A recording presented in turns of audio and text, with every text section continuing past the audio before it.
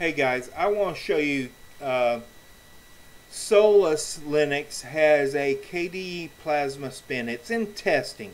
Now I've tried Kubuntu, I've tried OpenSUSE, I've tried Fedora, I've tried Arch, I've tried Manjaro.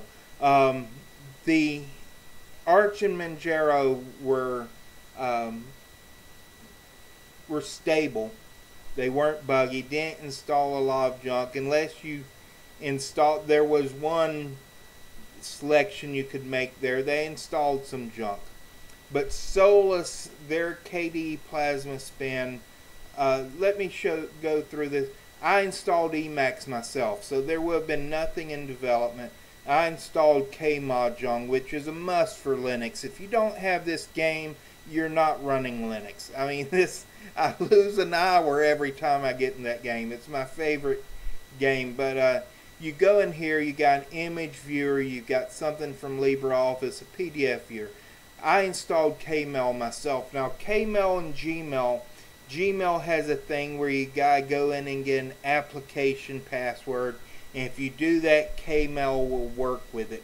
Otherwise it tells you it can't work with it. But I installed that myself.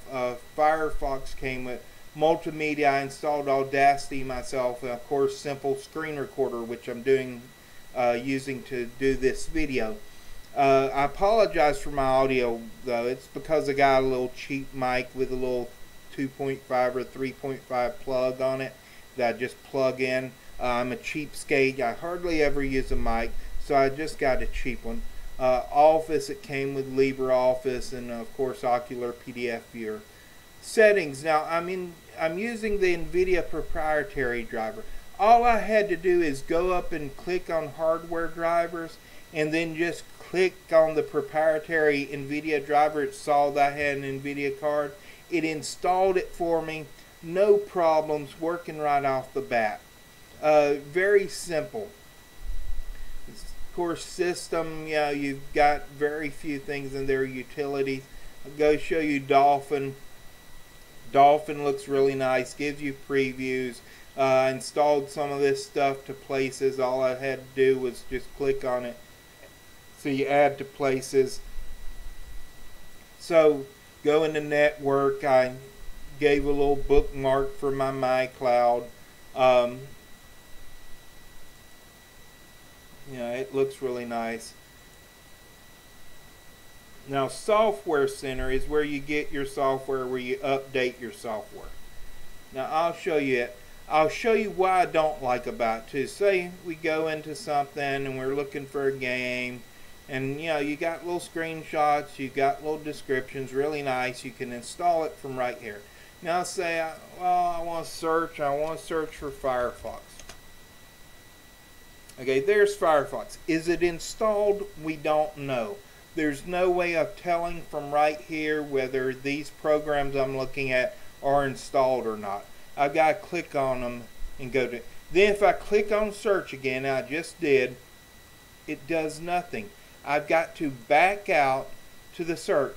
So now I click something else, I search. Say I want to go home. I click on home. That's not home. I've got to back out to go back to home. It just left me at the last place I was before I clicked search. Those are some design problems I've got with the Software Center. But you see, it looks really nice and everything. Again, I haven't run into any bugs with things. It's just really nice.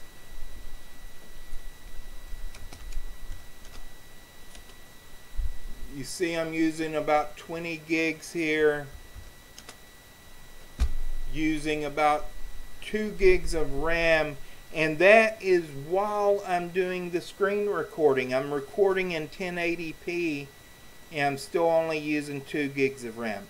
So it's light. It's not installing a bunch of crud you don't want.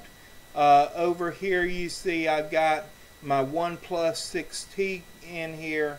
It shows notifications from my phone. It shows text messages. I can reply to them. I got Bluetooth. I got my network. And on the network manager here, I set up my network in it. I got my VPN set up. We can go over here into notifications. Of course, I'm recording the screen. Everything's set up. I changed my wallpaper. I changed my icon here. If you want to change your wallpaper, you see they've got a lot of wallpapers. Now, of course, you can click on Get New Wallpapers and go to the website. And you see how fast and responsive everything is. How nice it looks. Everything looks. And no bugs. It's just all working. And we go into our settings here. Of course, this is the KDE settings. But everything looks so nice. And it's just everything you want, you put on there, and you don't have to have anything you don't want. I've got a little M2 PCIe card in here, and this thing boots up in like 5 seconds. I've got Linux Mint on my laptop. I'm going to replace it with this because it's just fast, it's lean, it's the things you want, it's stable, and this is in testing. I mean, Solus must be really anal, and that things have to be tested and tested until they're ready to release them. Because this is better and more stable than a lot of distros out there that have been out there for a couple of years. And this is in testing, and it's already, I mean, it's just amazing. Now, as far as software updates, I mean, it's a rolling release. Every couple of days or so you get some software updates. It's nothing major, but I mean, this is a real joy to use.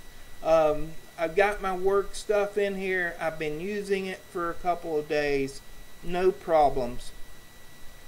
Don't have a bunch of services running that I don't want. I got in, did a couple little timers and scripts with systemd.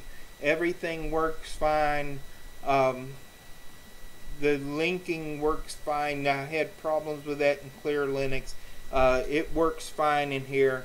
I mean, it's just a pleasure to use. And I've never had Solus before.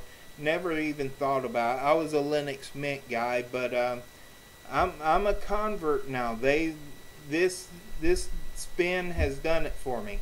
I love Linux Mint.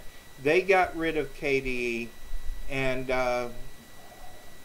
this has definitely made a convert on me.